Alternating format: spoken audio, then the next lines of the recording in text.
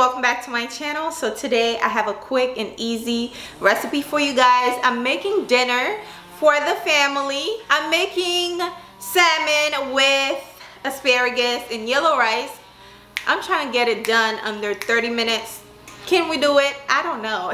You just gotta stick around and watch the entire video to find out. Don't forget to leave a like for me if you enjoy the video. Leave me a comment down below, and if you're new, hey, subscribe so you don't miss out on my future videos. Without further ado, let's just jump right into the recipe.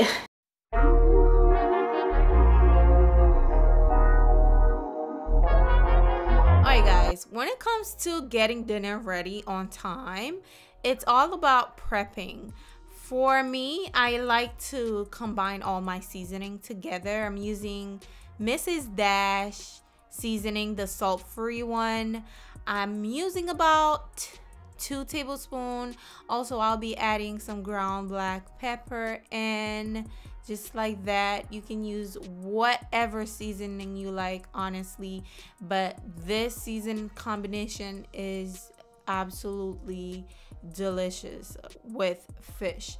Now I'm using half a teaspoon of the Old Bay seasoning, and also I'm using about a 1/4 teaspoon of garlic powder, and I'm using a little bit more of that seasoning again, so that equals to 2 tablespoons. Now I'm using 1 teaspoon of paprika and salt to taste. Okay, the paprika will give it a nice color and a little hint of flavor. All right, now I have my fish fillet here, nice and clean, and also I am going to pat them dry, remove any moisture on the fish.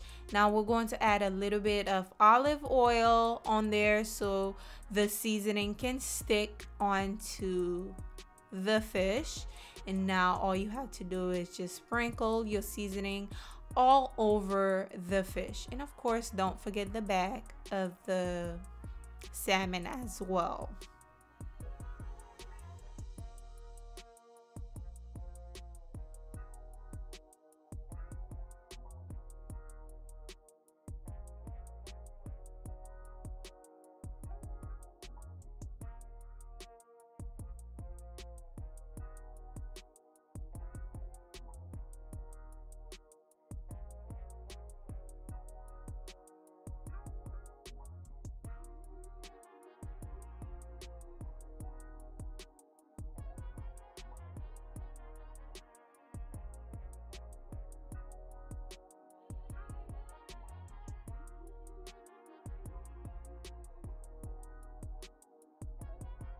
Once you're done adding all your seasoning onto the fish, make sure you rub it in, okay? Do not just leave it on there. Rub it in with your hands just like that. Make some love to the fish, okay?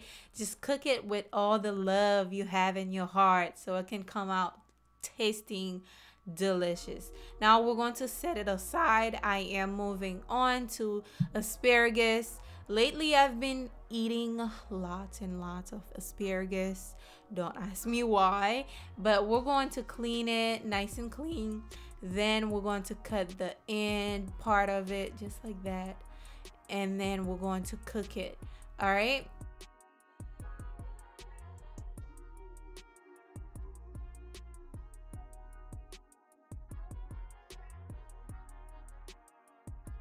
As you guys can see, I have the fish there.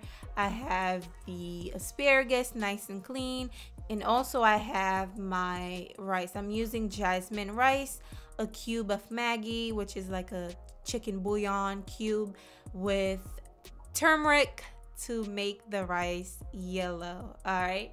Now in a saucepan, I am going to cook my rice. Yes, we're going to add a little bit of oil. Then we're going to add a little bit of green onion in there. We're going to fry it until it's nice and golden brown. Then we can add the water in there. Now you can cook your rice however you want. Just use the turmeric to give it the color to make it yellow. This is the Haitian way to cook it. You can cook it, like I said, any way you like to cook it. I'm using 2 cups of jasmine rice, and for the water I'm using 4 cups of water. Okay, and guys, for my throat, I've seen a lot of comments saying, oh, your throat dry, you crack, this and that. I am pregnant, I'm out of breath, and it's hard. Okay, so bear with me. Okay, just bear with me. Thank you. I am aware of my voice. And for the seasoning, as you guys can see, I added the Maggi, which is very similar to chicken bouillon, or you can use Creole seasoning, whatever flavor seasoning you like to use on your rice. Then some pepper and salt for more flavoring. In the turmeric, let that come to a boil.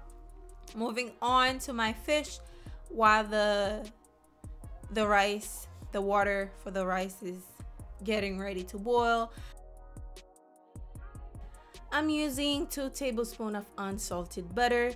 Once that is nice and melted, we're going to add in the fish. All right, as you guys can see, all the seasoning is nice and melted onto my fish, just like I wanted it.